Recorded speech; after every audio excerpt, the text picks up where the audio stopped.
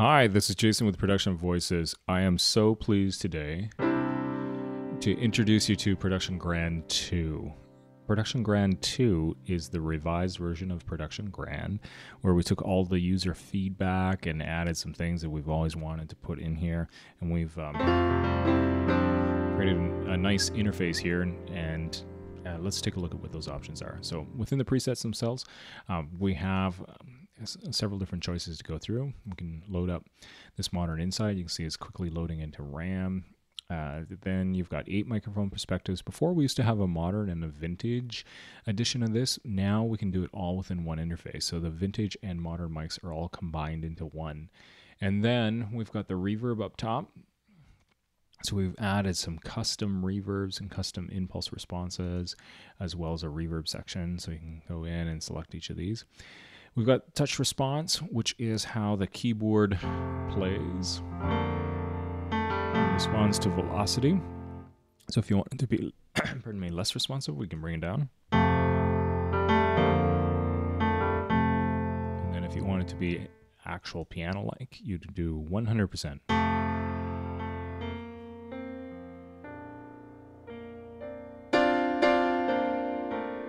Because when we recorded Production Grand, we did so with the maximum velocity set for everything. So I have to take a drink of water while I show you this. The next one is show microphones.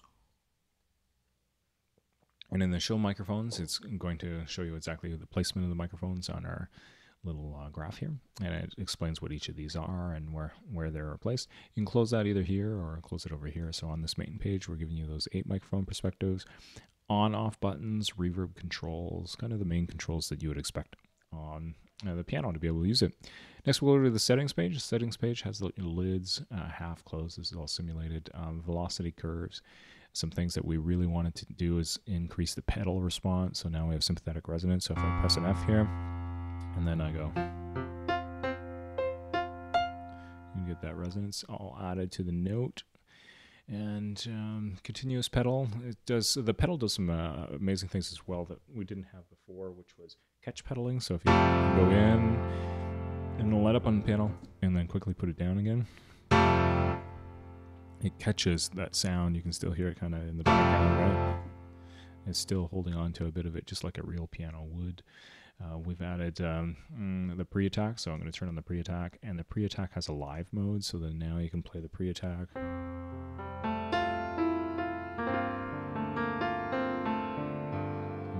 Increase the volume. So that's that wood sound that you hear.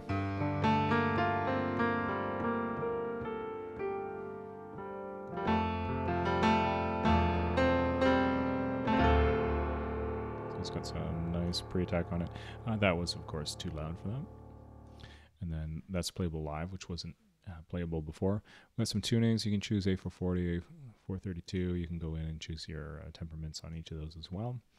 Let's head over to the mixer. Now, the mixer is where this thing really shines, right? And so if you're an audio engineer like myself, or you're working on an album, this is where you can really do some nice things. So this mixer probably requires its own video in and of itself. Every single channel has a solo, pardon me, a mute, inverse pan, some panning on it, so that you can just take that.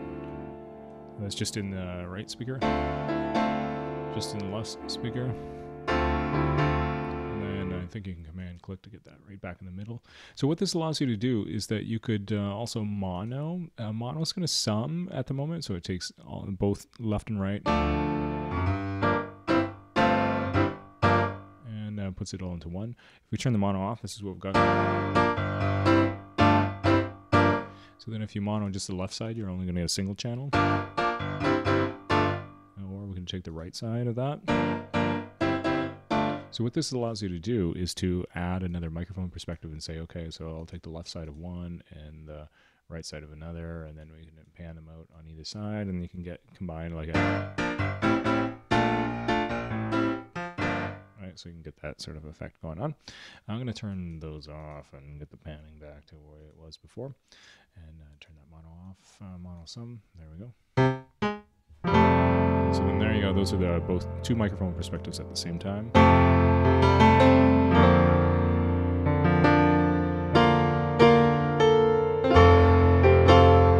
starting to get that gorgeous resonance that happens naturally with the piano.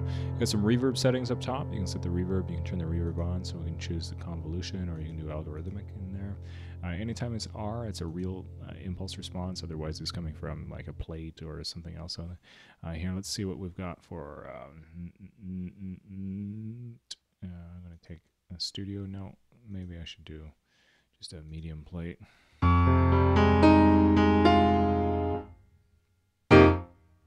Let's increase the reverb sound on each of those. Get a little more reverb.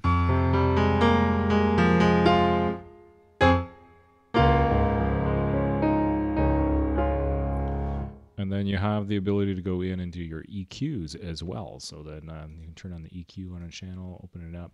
It doesn't look like there's any settings on here, but the moment you click on it, it's going to show you what it is. So in the frequency, so if I wanted to add, not that I'd want to add any more high end to this, but if I wanted to add some more high end, maybe I could do a shelf on there, right?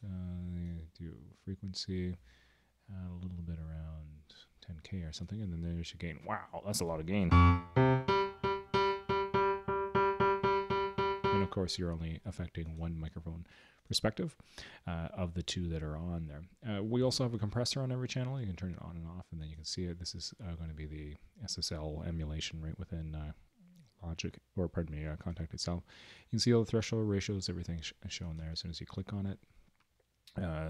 Very nice that we have inverse pan. It takes it with something that, from player's perspective, you can go from player's perspective to audience perspective. So if you're listening on headphones, that'll make a big difference right there. It always throws me off. I want to be at the player's perspective when I'm looking at that. But for album work, you might not, right? You want to be able to switch that easily. So reverb section down below, you can see the pictures of things as you go through. There's some really nice halls in here, some real halls. And then let's get into the master effects. Master effects, we have a tape simulator. Now you can go in and gain warmth. Let's add some warmth to that. High roll off, we don't want quite that much.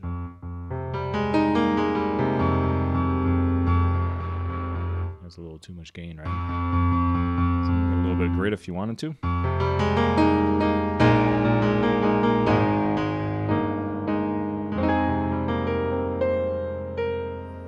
Master EQ on everything. Transient designer is just going to be your attacks.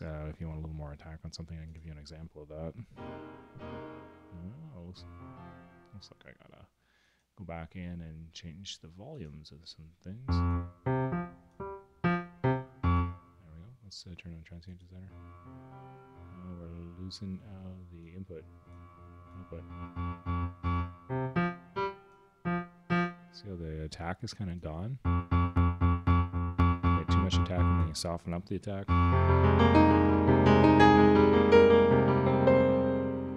We'll turn that off. Master limiter and master reverb, so across everything if you wanted to. So that's the overview of Production Grand 2. I am so pleased with it, man. It's really a beautiful instrument. Nice part is we can get a couple more microphone perspectives in here. Let's add a little bit of the head and as well as the hammer.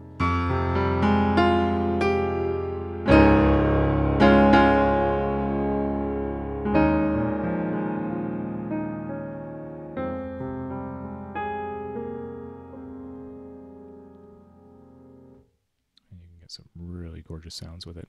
So there's your overview of Production Grand version 2.